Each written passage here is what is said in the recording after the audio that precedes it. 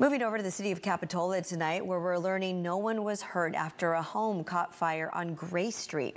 Crews say that it started near the back of the house and that they were able to put out those flames quickly. The cause still under investigation at this hour, but the homeowner says it may have been all the result of a candle that was left out and a cat being rescued here. Capitola police say a shelter in place for neighbors in the area has been lifted at this hour. And looks like that kitty had big eyes. Thankfully, he's okay.